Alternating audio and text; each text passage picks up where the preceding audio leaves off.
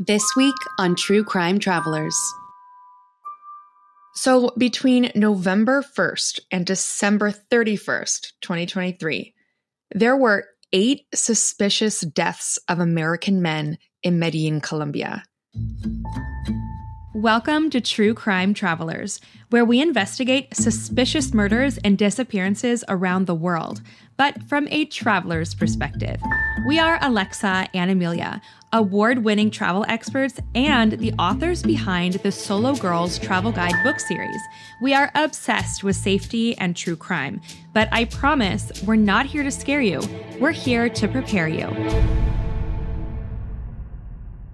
Okay, question for you, Amelia. You are an international solo traveler. You're Mexican. You've traveled your country extensively, working on marine projects in Baja Sur. You've worked for a nonprofit in the jungles of the Amazon rainforest. You traveled to Bali alone. You drove a tuk-tuk across Sri Lanka as a photojournalist. And now you live on a whole new continent. You live in Spain. You do it. You've been around the world. Why does your face look like you're so icked out? Oh, I'm not. I'm just like fascinated to see like where you're going with this. Okay. So where I'm going with this is you are an international solo female traveler. How many times has someone warned you that the world is dangerous or told you that it isn't safe to travel alone as a woman, that you're going to get drugged, robbed, or kidnapped? How many times? Honestly, I have no idea how many because it's been too many to count. Mm-hmm. Like every time I have traveled either alone or even not alone, people are like, what? You're crazy. Like, that's too dangerous. I mean, driving a tuk-tuk through Sri Lanka, I was with my boyfriend and everyone was still like, you guys are crazy. And then when I was working for a non-for-profit in Peru, like in the jungle, my dad was like super paranoid of like, you're gonna like run across meth cartels in the jungle. And when I went to Bali alone, and Bali is like so safe, so many friends were like, you are going alone? Like, why are you going alone? It's like, right, because I want to. Right. So now here's another question for you. Why don't they warn men about kidnappers and robbers and being drugged? They should really start warning men, right? Yeah. And with our travel guides, people ask me often, like, why do you niche down on women? Why do you create travel guides for women? And my response is always, because women have to think about things that men don't when it comes to traveling. Right. You know, and traveling with my boyfriends, there have been moments that I'm like, oh, like maybe thinking about the sketchy alleyway. And sometimes he's like, I would have never thought of that. Isn't that funny? I actually, now that I travel with my boyfriend sometimes, I do tell him like, I do things with you I would have never done alone. Like I would never have, gone into some random man's house maybe. Oh, that's not true. I do that alone. But anyways, in general, women travel different than men, right? First of all, we have to. We have to. And us women are taught very strict rules from a very young age, but not just about traveling, really. We're taught strict rules about even stepping outside of our own front door. Watch your drink at a bar so you don't get drugged. Beware of men being too friendly. They might be sex traffickers. If you're held at gunpoint, never move to a second location. Do you know that one, Emmy? Oh, no. Oh my gosh. We are taught at least I remember being taught this growing up, never allow yourself to be taken to a second location. So if someone, you're getting in your car at a parking lot, in the grocery store parking lot, and some guy gets in the car and is like, I'm going to shoot you if you don't drive. You say, you shoot me right here, because he's less likely to hurt you in that first location. In the second location, you're not coming back from the second location. So anyways, does that make sense? Yeah, it does make sense. I'm just bewildered by the fact that I'm from Sinaloa and everyone is like, oh, your home is so dangerous. But they don't teach us that stuff. You know, it's like no one has felt the need to teach me that stuff. Right. So, the cartel is like the big scary thing in Mexico. And for us, our scary people are like all around us all day, every day. So it's a little bit different. I don't think people understand that. Whatever, we'll do Mexican tangents later. But my point being, us women, we live our day-to-day lives so paranoid about safety. But men, they should really warn men in the same way. Because in some places in the world, Criminals have no interest in us women, Emmy. In some places in the world, it's men are the target. But men are the target of who? Women. Very sneaky women.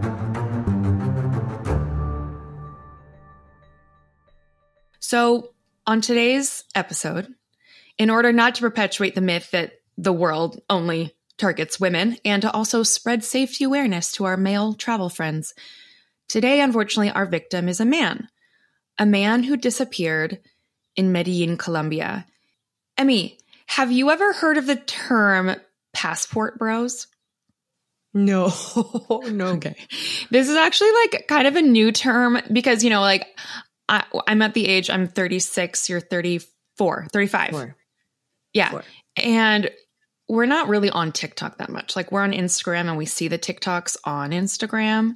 But apparently, I think there's a lot of slang that we miss out on TikTok. And one of them is passport bros. And I think it's like kind of like the dudes we know in Bali that are like, I don't know. Crypto like bros? TikTok. What? Like the crypto bros kind of guy? Yeah, probably like that. Like I live a lavish life. I'm just assuming, right? But lately, a lot of passport bros have been getting in trouble in Colombia. They've been traveling there for a while, these passport bros, and the locals have become very skilled at setting up scams and traps for unsuspecting tourists. Most of them, almost all of them, honestly, I'm just going to go ahead and say all of them, men. Many of these guys are getting attention from like hot girls for the first time. And so they ignore basic street smarts and they end up in dangerous situations. So when everyone hears that a man is murdered in Colombia, everyone assumes he got a prostitute because, by the way, prostitution is legal in Colombia. And I didn't know that. I know. Or they assume that it's like a bad first date turned crime ring, right? Like they think like some guy came over and he got a hooker or he got some cocaine or he went on a Tinder date and like did something stupid and that led to his demise, which honestly happens all the time in Colombia. But the case that we are talking about today is different. I think from the headlines, everyone assumes that the man we're talking about today was just a passport bro. And in many ways, he was. He was a mature passport bro in many ways. But he wasn't looking for a prostitute. This case is much deeper than a one-night stand. Divorce is hard, especially when you've been married for over a decade. You are literally leaving an entire life behind, an entire part of you. And when you jump back into the dating pool, you're like, Tinder? Chivalry? Sex before marriage? Like, what's the protocol? You've got a lot to learn. But also, the idea of feeling young and in love again, well, that's exciting. So imagine how 51-year-old Tou Ger Xiong, a first-generation Asian American artist, comedian, and newly divorced man, felt when he downloaded Tinder for the very first time. He's like a kid in the candy store, I'm sure, but not in a gross way. Tou Ger Xiong is the kind of man I'd be comfortable going on an 8-hour road trip with alone. He's a family man, a community man. He graduated valedictorian from high school. He went to college, and he dedicated his life towards living to give a voice to the people who didn't have one. He was actually an activist. Tou Ger, for my visual learners, his name is spelled Tou-Ger. He was actually a refugee, born in Laos in 1973, and was one of 11 siblings. When he was 2 years old, his family fled to a refugee camp in Thailand, where they lived in hardship for 4 years. So Tou Ger lived there with his parents until he was 6 years old. And then his entire family fled to America during the Vietnam War, and they were suddenly free. They relocated to St. Paul, Minnesota. Imagine going from Laos to Minnesota, and were granted American citizenship. Honestly, I could go on and on about Tou Ger's activism. He was really he was from the Hmong tribe. You know Hmong people? Mm-hmm. But you know, Emmy, in murder documentaries, when the narrator says something about someone who died, like, he lit up a room when he walked in, He's the life of the party, you know? Yeah. He really was, though. You know, when Tou Ger arrived, he had flashy clothes, bow ties, fashion, amazing hair, and he was a performer by trade, and the world was his stage. He looked really handsome everywhere he went, and he also didn't look his age. He looked more like 40, like a young 40, even though he's in his 50s. So he's 50, and Emmy, if your friend who is 50 is about to jump back into the dating pool and you are helping him set up his Tinder, what age range would you pick for him, Emmy? He's like, if he's like in his 50s, like 38 plus. At that age, maybe a 10-year gap isn't that big of a deal, but definitely it's someone like around his stage of life, you know? I agree. Okay, so keep that in mind as we go on with this story, okay? Okay. So you see, Tou Ger, he always loved to travel, but usually with his ex-wife. And now he's single and he needs a travel companion. So post-divorce, he continued his travels around South and Central America, and he utilized the apps in his phone, Tinder, to be exact. From Tou Ger's social media posts, we can see these Tinder girls. He's like documenting his travels and the ladies he meets along the way. And these Tinder girls in Latin America, they see a flashy Asian American man with designer sunglasses, really nice teeth, living the jet set lifestyle.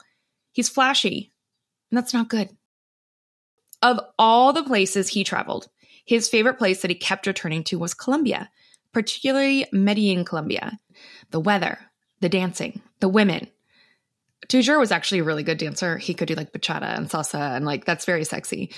But speaking of Medellín, for people that aren't too familiar, if you go on one of my favorite websites, back when I was a full-time digital nomad, I use this all the time. It's called Nomad List. You'll see on the front page of this website that they rank the best cities in the world for digital nomads or remote workers or just slow travelers in general. When I'm looking for safe areas, I go on Nomad List and just find like safe countries. So on this list, you immediately see Bangkok and Chiang Mai, Thailand at the very top. P.S. Get our Thailand travel guide on Amazon. And you see other cities that we write about too. Seoul in South Korea, Mexico City, Tokyo, all of them ranked by safety, Wi-Fi access, cost of living, etc. Coming in at number 54 is Medellín, Colombia. And I know 54 sounds low on the list, but it's actually a pretty good ranking because this list is huge. It covers the world. So in terms of how livable this city is for laptop workers, Medellín ranks higher than Phuket, New York City, London, Paris, Playa del Carmen. So Medellín has amazing scores for its cost of living. You can live there on just around $1,400 a month US. It has great scores for internet speed, great scores for weather. They've got great hospitals, accessible healthcare. It's very walkable, LGBT friendly, and has wonderful nightlife. Medellín is kind of like LA in terms of glamour. Lots of fashion, lip fillers, big butts, you know, in certain neighborhoods, of course. Do you know like Colombian jeans are a thing in Latin America? Okay. Colombian jeans, jeans colombianos, they're kind of like this super tight skinny jeans that have kind of like padding in the butt. So they give you like a fake butt. So yeah, that's like the kind of culture. They have fake butts. And they're like, they sell them in some places in Mexico and they're like Colombian fashion, Colombian jeans. Honestly, that sounds really comfortable. So you just walk around with like a cushion in your pants? Kinda, yeah. I love that idea. I love Colombian jeans. Get me some Colombian jeans for Christmas, okay? I'll wear them. Okay. Okay. So yeah, it's easy to understand why Medellín has exploded as a digital nomad hub in the past few years because it's exotic, but still familiar. It's an adventure, but affordable. If you're making US cash, of course, it's very affordable. You can make local friends and traveler friends. So it's whimsical, but it's familiar. So if this city is so damn great, why isn't it closer to number 1 on the list of best destinations for nomads? Well, there is one category in which Medellín has terrible scores. Emmy, can you guess what that is? I would think safety. It's safety, yeah. And for once, it's not us women that have to be afraid. It's the men who are in the most danger in Medellín, Colombia.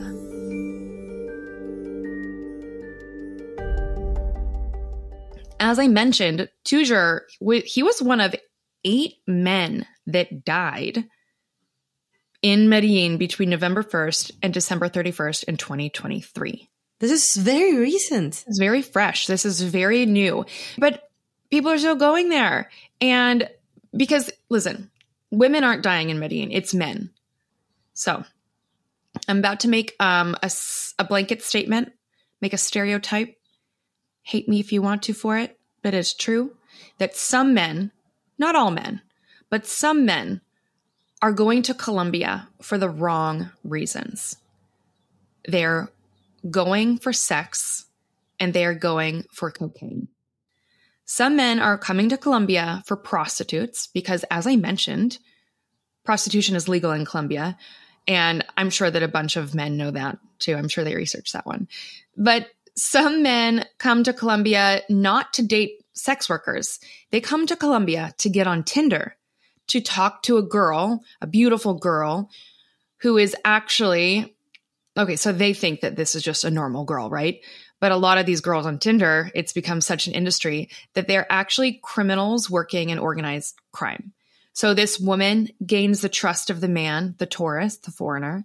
They go out. She's hot. He thinks he's going to get laid. He goes back to her place or his. He gets drugged, and then the crime escalates. So when you look for trouble, you find trouble. I am fascinated about this story, honestly. And I'm not surprised that men are not researching this because men having to research a safety issue is new. In general, if these men started researching, this is how they would see. This is the most common dating crime. I'm going to break it down for you how it goes. There is an accessory that these criminals use that is specific to Latin America, and it is Colombian jeans. It's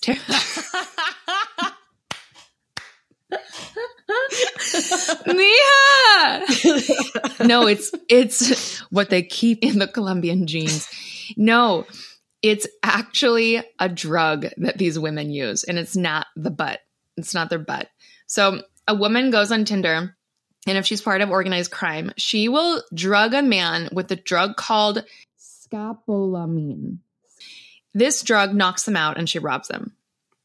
So scopolamine, there's been like Vice documentaries on this drug. They call it devil's breath.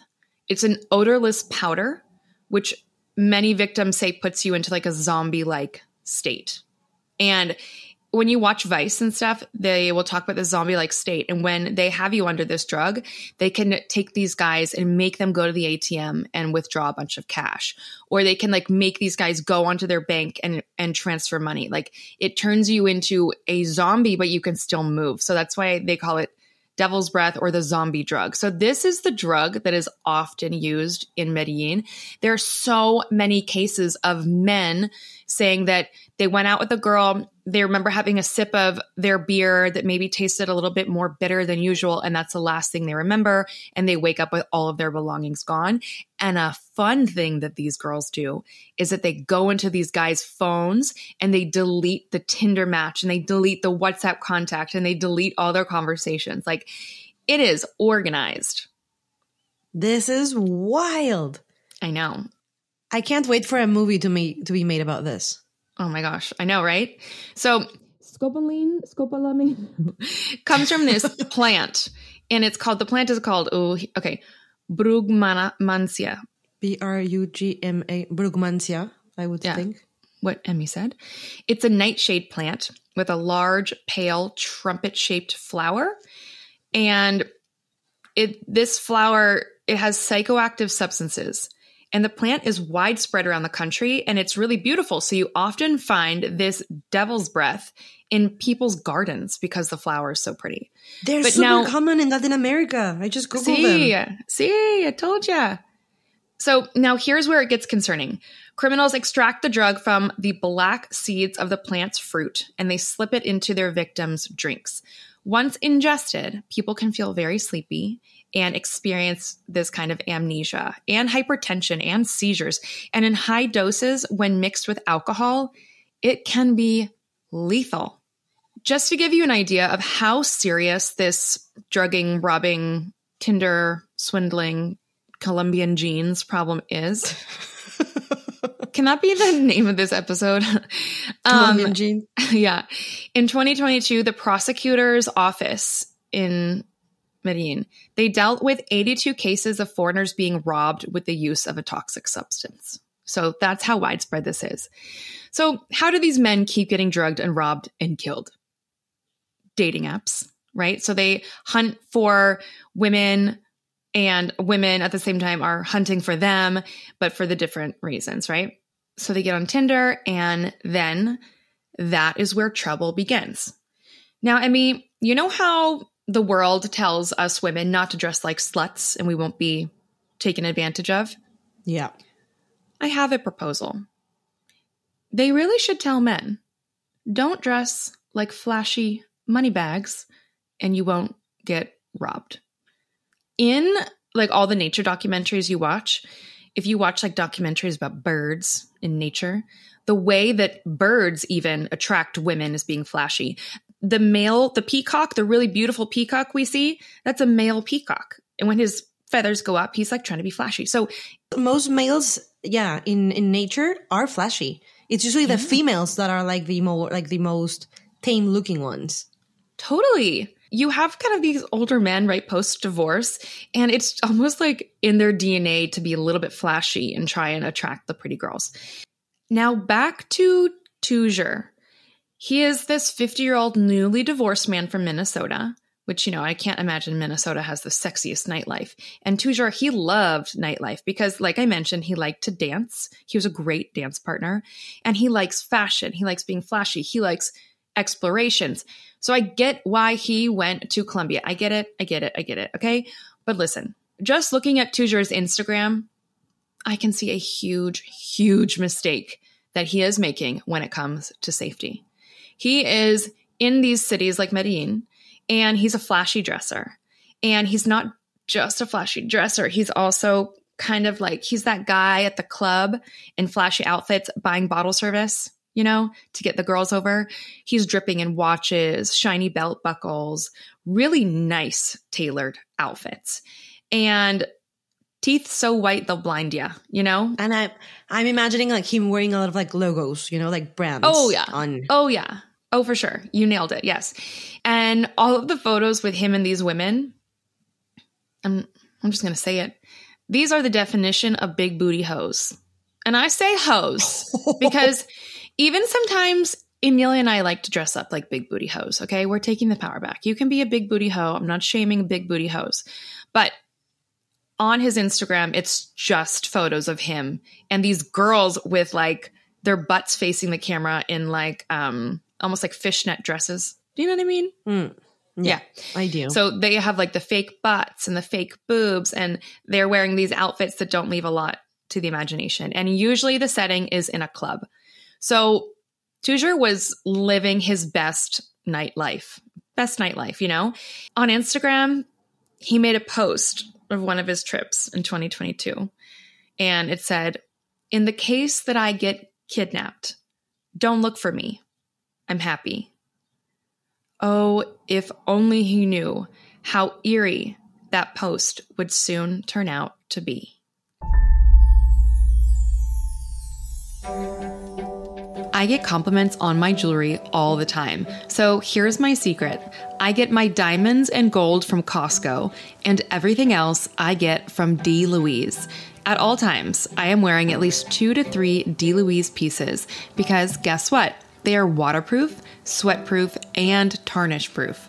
You can shower with your D. Louise jewelry, swim in the ocean, go to the gym, spray it with perfume, and these are pieces that will not lose their gold shine.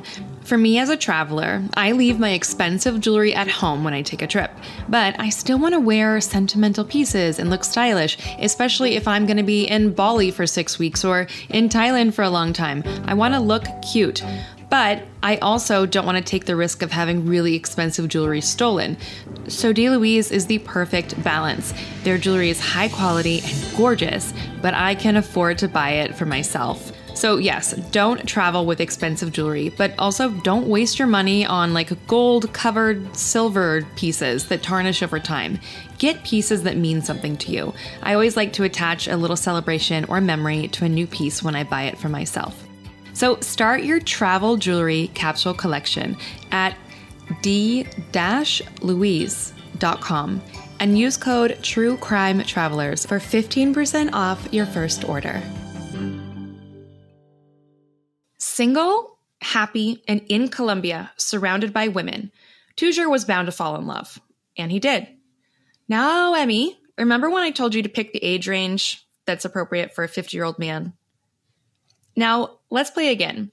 What is the most inappropriate age? Like literally the most inappropriate age. Underage. No, don't worry. I'm not going to take you down pedophile lane. But the girl that Tou Ger fell in love with is a 19-year-old girl. Barely legal.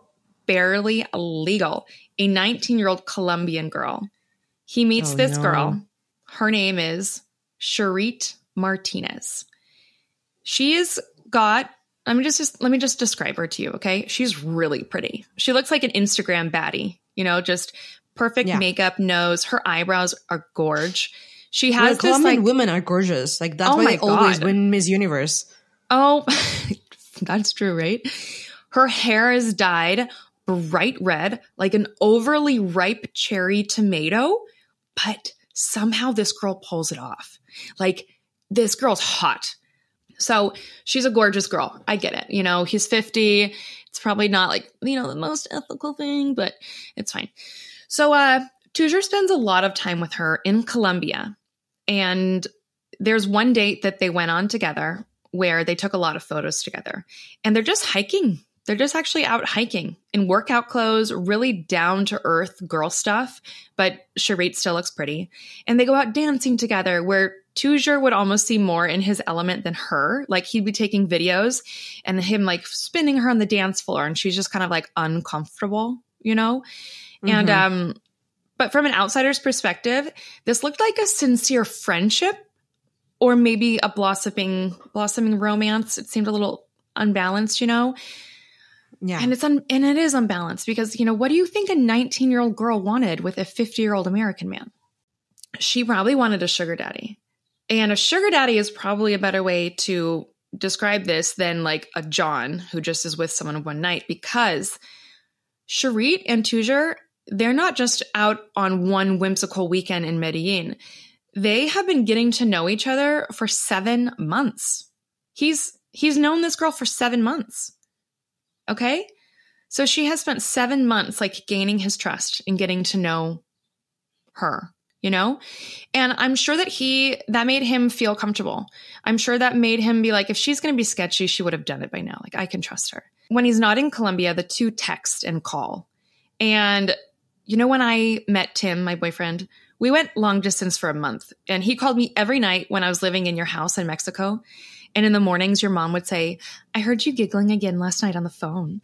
You know, like phone conversations, because we're like so like Instagram-y, feel intimate. So Charite and Tou Ger, they were on the phone a lot. And over 7 months, their relationship got deeper. Tou Ger started opening up to her. He told her about his life, his lifestyle. He probably began talking to her like a partner would, maybe even promising her a comfortable life, right?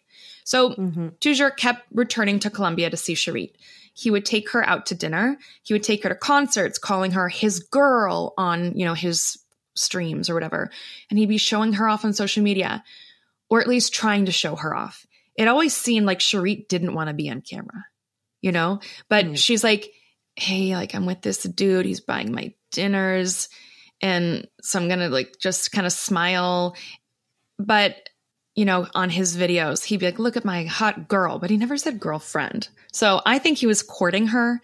Yeah. And, you know, there's something that a woman can spot in another woman. I think any woman above age 18 can spot this. When they look at another woman's face and they can see she's faking the joy. It's like when you're smiling by squinting your eyes and pursing your lips rather than like the real smile. And I see it. I see that. And I'm not going to lie, it starts getting a little bit embarrassing because he looks like a dad. Like he's wearing visors and you see him dancing He's with his wearing shirt what? tucked in. Visors, like those, they're like hats with a brim. And he's standing next to Charit, who looks like a TikTok baddie who's wearing like athletic gear all the way up her butt cheeks. And so next to each other, he does look old. He does. While Tou Ger might be thinking that he's planning to win her over, Charit is also planning something. But what she's planning is much more sinister. The best thing you can do when traveling is to make a local friend. A local friend will unlock levels of life that most tourists never get to experience. So when I go home to Mazatlan with Emmy, like I get to do Mazatlan away from all the beach resorts. I get to do like cool Mazatlan, right? So when you have a local lover that invites you to her neighborhood for food, you go without question, right? Like you trust your lover. So on December 10th, Charit invited Tou Ger to an area of Medellín called Robledo, a local neighborhood where she lived. And she was like, hey, come get some food with me. That's normal. And he was like, yep, be right there. Probably just didn't think about it. He also probably was like, she wouldn't send me to a dangerous place. Like, this is my friend. She's got Honestly, me. after 7 months, kind of together-ish, talking. Yeah. I mean, if someone spends, like you said, if someone spends time on the phone with you, that's big because people don't do phone, like don't do calls People don't do anymore. that anymore. Right. And then, so they got food in her neighborhood. He's probably like, oh my God, this is like a new level. Afterward, Charit invited Tou Ger back to her apartment. It was finally going to happen, after 7 months of talking, and maybe this is, where they're finally going to get intimate. And he was so excited that he didn't realize and didn't research that the neighborhood that he was in, Robledo, is the second most dangerous neighborhood in Medellín. It's like the hornet's nest of organized crime. But listen, even if he knew, he might have risked it to get laid. The tension is so strong. Maybe you would do it, right? Men. So after the dinner, the two of them head back to Charit's apartment. I wonder if they were kissing in the taxi. I wonder if Tou Ger was more than eager because he thought, this was finally going to happen. So he's in her apartment and she pops around the corner for a minute for some privacy. Was she changing into something sexy, pouring some wine perhaps? No. Instead, Charit doesn't come back. Instead, suddenly, standing in front of Tou Ger are 3 large Colombian men with guns. No. Tou Ger knows he's in trouble. What do the men want? Money, of course, right? They are holding Tou Ger for ransom. And Emmy, this is where the questions begin for me. Immediately, I need us to put on our detective hats as I explain this to you. As I explain this to you, I need you to help me figure this out. Is it that time already? So soon? It's that time already. It is time to play detective. Tou Ger is in Charit's apartment, realizing that he's been set up, that the woman he's built a bond with over the last 7 months was a snake all along.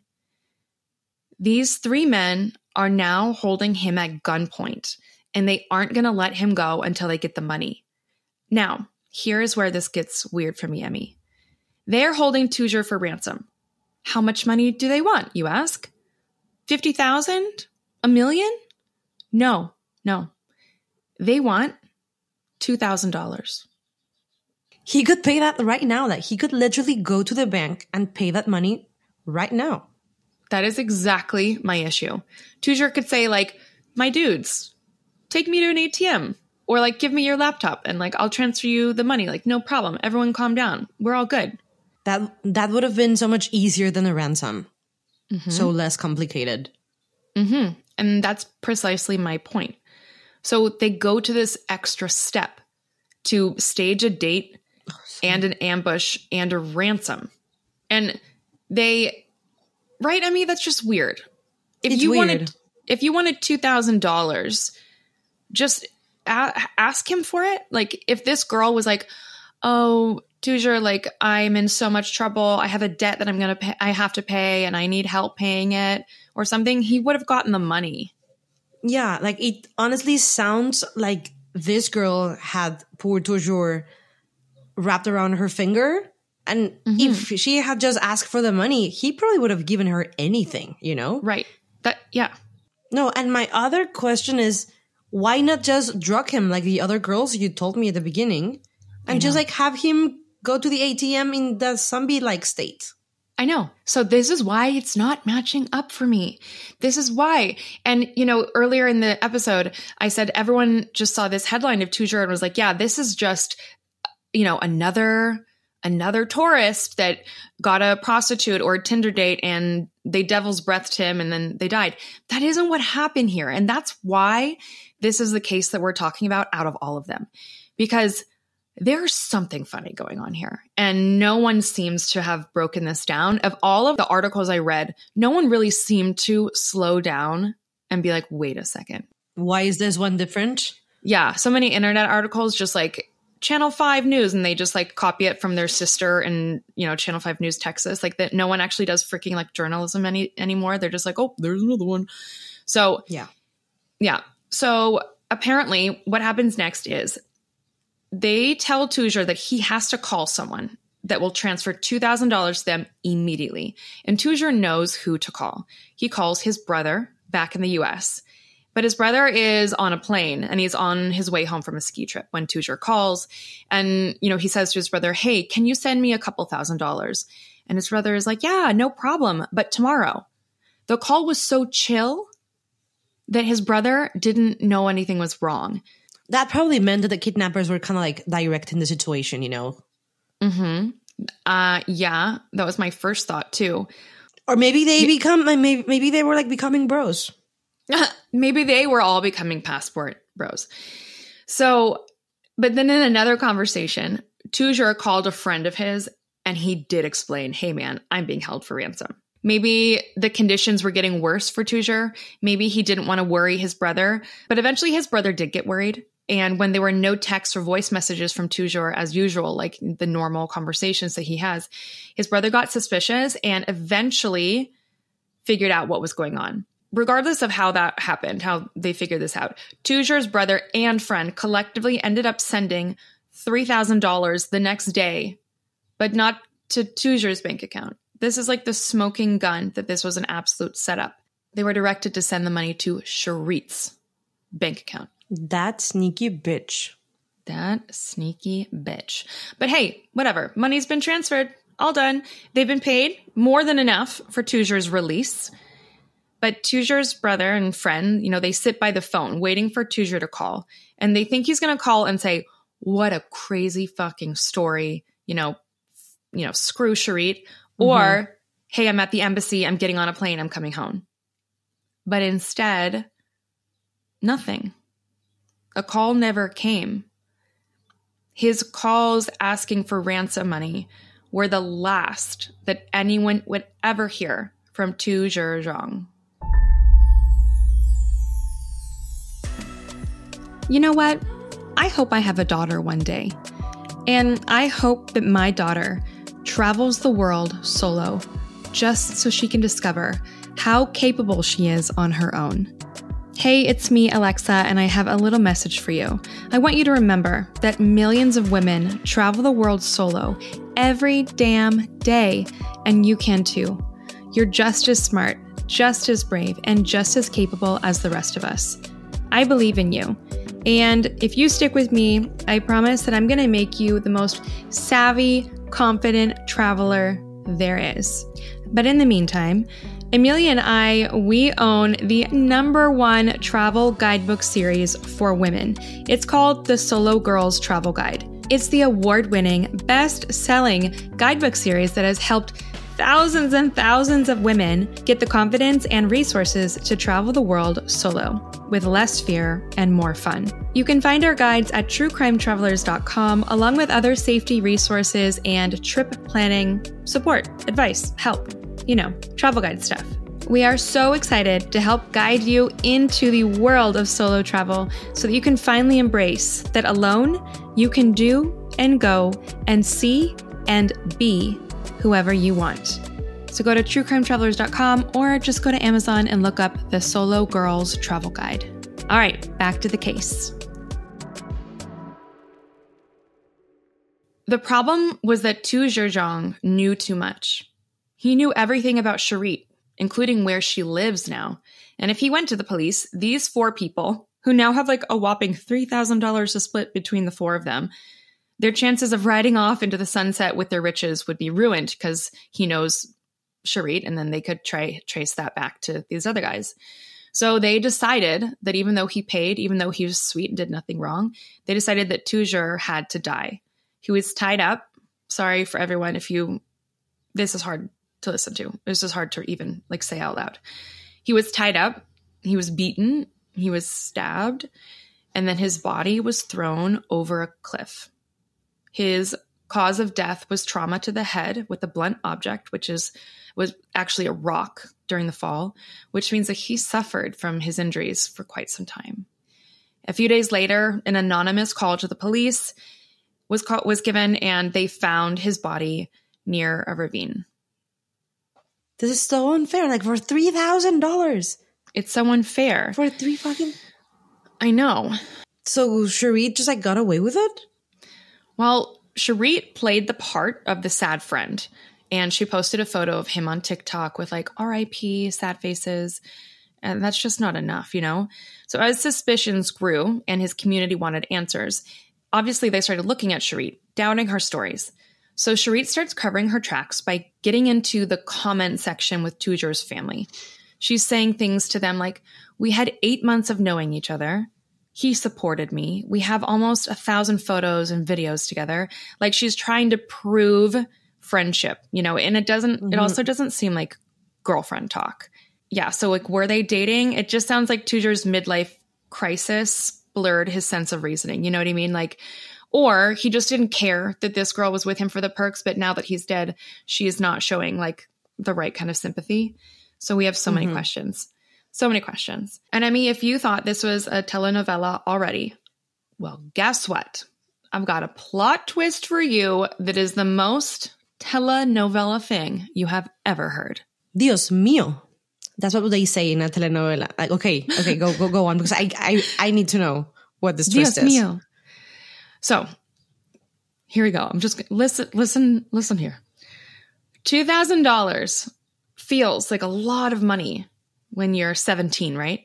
So if I tell you that Cherit had a 17-year-old boyfriend, can you put the puzzle together? Oh, of course. Break it down. So she had a boyfriend all along, but like she just like kept poor Tou Ger. Am I saying it right? Yep. I feel like I'm speaking French. So she just kept like Tou Ger like on a string, like strung him along for a while just for the perks. So yeah, she basically had him like a sugar daddy while having a boyfriend all along. They decided they needed or wanted $2,000 for something and just had to like kill him. God, it just sounds so silly. Do you remember how I said that like Cherit always looked like she didn't want to be in the videos or the photos? Sometimes there would be thousands of photos of her on a mountain with him hiking because that's very like plain. But when it was like more romantic stuff like dinner and dancing, she would always like not want to be in the video. So that tells me that if she has like very platonic photos with Tou Ger that she's posting everywhere and then she's trying to hide the sexy stuff, it sounds like to me that her and her boyfriend probably had a deal. And this was probably in her boyfriend's eyes, like her job. Like, you get money from this guy and you support me too. Yeah. But yeah. But eventually this boyfriend, he just became too jealous. He became jealous and he decided to make Tou Ger pay for the behavior of Cherit, the behavior of his girlfriend. The plan was formulated with Cherit's cooperation. That is sure. 5 weeks after the death of Tou Ger, the police went to get Cherit. And when they went to get her, she tried to escape from a window. But eventually she and 3 other men were arrested and charged with kidnapping and murder of Tou Ger Xiong. The 17-year-old boyfriend pled guilty, but lucky him, he's being held as a minor, which I don't know if that's lucky him. And then Charit, who I've nicknamed Shitty Charit, she pled not guilty, but she's still in jail. Come on. I know. And her two accomplices, get this. One was a 34-year-old law student, and the other one was a 24-year-old drug mafia kid, like one of the kids of like the biggest drug families or gangs or something like that in the neighborhood. And both the law kid and the drug mafia kid, they both pled not guilty. Like, what cowards? What cowards? Also, like, what a random group. You're right. What a random group. But hey, guess what? The trial will be held summer 2024. So like right around the corner. So True Crime Travelers and Emmy and me, we will have updates. This is such an infuriating case.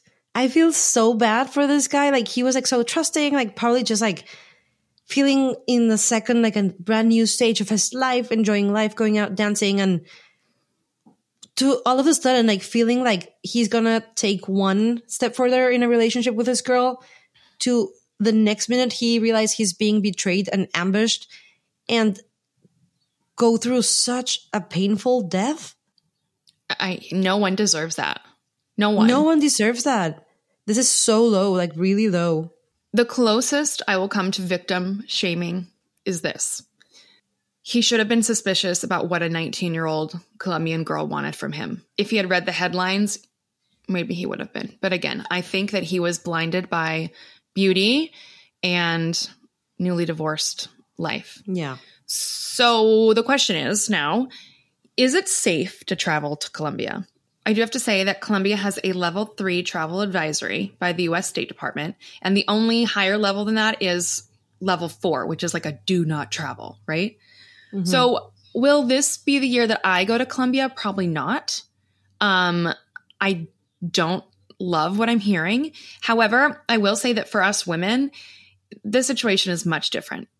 We are not the targets in Colombia. If you go to Medellín and you do your daily life and you use your street smarts and you're not on dating apps in a country where predators are on dating apps as a validated thing, I think you'll probably be fine. Like, again, us women, we're not the targets of crimes in this city. And plus, whenever a string of crimes affects tourism in a city that needs tourism, the city typically goes into fix-it mode. So all of these murders have tarnished Medellín's reputation as a safe place for digital nomads who come with U.S. salaries and spend their money into Colombia. And that's not a good reputation. So the local government has initiated new tactics to reduce crime, including police sweeps to find drugs, weapons, and organized crime rings that are responsible for these murders and druggings. But as a solo female traveler, I literally choose my destinations based on safety. And I don't think that this is something I'm going to be choosing in the next year, you know? Yeah, makes sense. But one of my best friends, like male best friends, traveled solo to Medellín last year. And he had a great time. And he came back safe and sound. Totally. So it's just like, what activities are you participating in? You know what I mean? That brings us to our travel lesson of the day. The biggest travel lesson is blend in. When you travel, blend in. Do not travel with flashy or fancy anything. Even some people, they'll leave their wedding rings at home and they'll replace them with like a cheaper ring. When you travel, you do not want to look rich. You want to look like a minimalist. The easiest way to avoid being a victim of theft is to look like you have nothing to steal. No name brands, no expensive looking jewelry. You want to dress like Rory from Gilmore Girls, not Samantha from Sex and the City. And the same goes for men. So girls, send this episode to your man friend that likes to travel, especially a man friend that likes to travel and date and look good, okay? Because it is on the shoulders of the solo female travel community to pass this wisdom on to our brothers in the solo male travel community. That's where we end the episode today, Em. Any last? I'm sorry, but I have to say this. Go. There's a part of me that kind of feels good that now it's men who have to worry a little bit, because we do carry the weight of the world on our shoulders when it comes to solo travel. So we care about the safety of all, and like, welcome to our world. Yeah. I say that with no spite, I swear. Okay. Where are we going to go next week? Do you have another request? Because you and we are covering quite a few stories kind of like all at once, and we're watching stories grow and we're getting leads and tips. So out of the stories that we have, do you have one that is particularly on your mind that we want to share? There's one in Panama, but I'm also thinking that we haven't done anything in Europe or... Ooh, Europe. Stop right there. Okay. Have you heard of Amanda Knox from Seattle? There's a girl from my hometown that went to study abroad in Italy, and it is the study abroad from hell. Oh, that sounds interesting. I'm going to wait for next week for the details, but grab your passport, and next week I will see you in Italy. This podcast deals with real crimes, but all parties mentioned are innocent until proven guilty, and all opinions expressed are solely those of myself and Amelia. We do our best to research and provide accurate and up-to-date information, but keep in mind that some details may change over time, so we encourage listeners to conduct their own research and verify the information presented in this podcast. Thanks for listening and safe travels. Patting in the butt. So they give you like a fake butt.